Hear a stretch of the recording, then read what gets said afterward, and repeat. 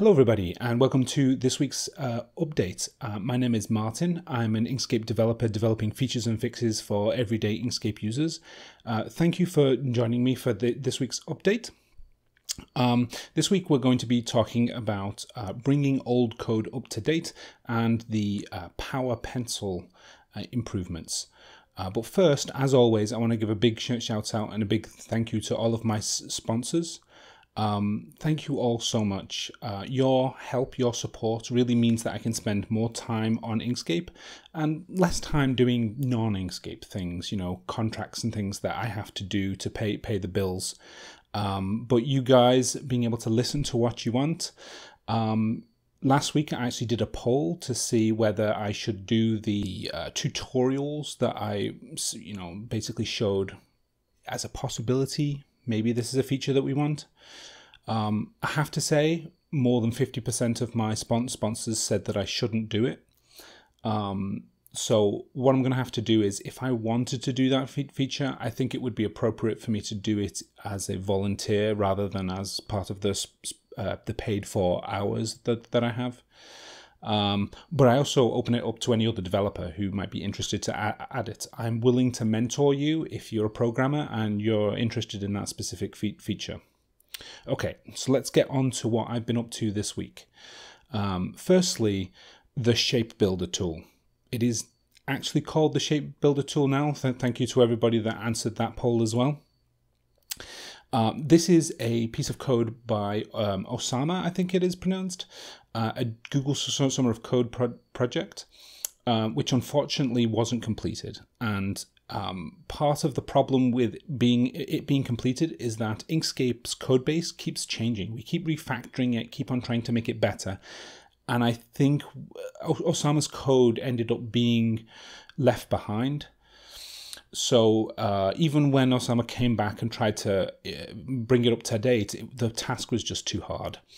So I've taken his original code and I basically ripped it into up-to-date 1.3 master branch.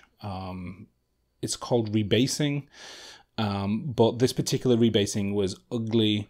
I don't think I've got everything yet, but what I do have is a branch that compiles. It has all the right names. I've done some refactoring of my own to put code in different places and take out some code that I thought was wrong.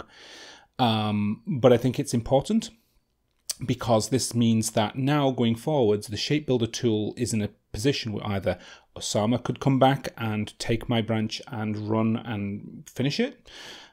Somebody else could come and take the Shape Builder and finish it, or I could revisit and complete the work. Basically, I've prepared the ground, and I don't actually mind if it's me or if it's somebody else that actually finishes the Shape Builder tool. I think it's just important that the difficult part, which was rebasing, is complete. Okay. So that actually took the first half of my week. The second half was to do with the Power Pencil. I actually created a little tips and tricks and ink drop video midway through the week. And I got to thinking about some of the issues that I saw as I was trying to create that video. Essentially, the fill and stroke don't match when you create a power stroke, either a power pen, a power pencil. You compress the fill and stroke colors and styles and things, and they don't do what you think they do. A power pencil stroke is actually a fill. It's a fill in the SVG, but that doesn't mean it should be a fill for you, the user. And so I had to re-engineer. I had to create a new feature in Live Path Effects, which allows styles to be shifted and changed by the Live Path Effect itself.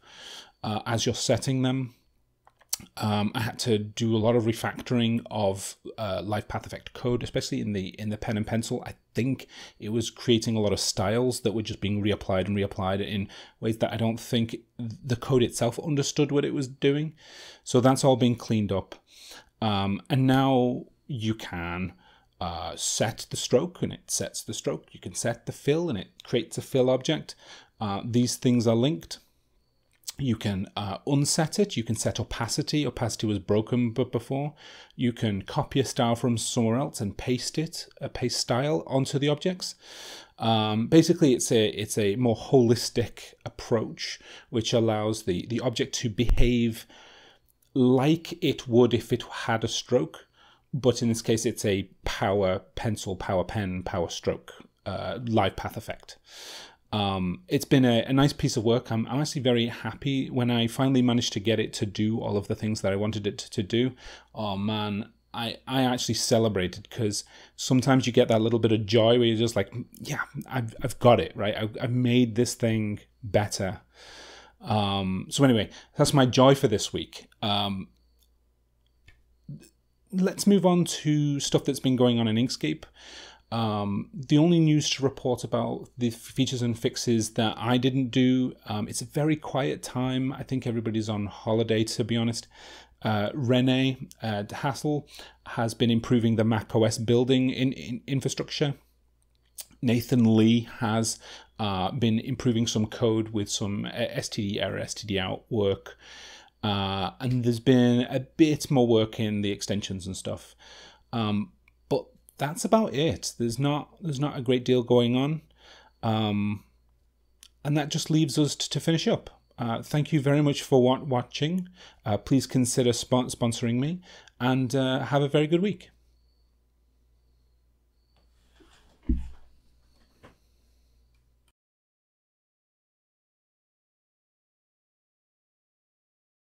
I have no idea why I'm making a recording in the middle of the night. I think I have too much energy and my body won't let me sleep.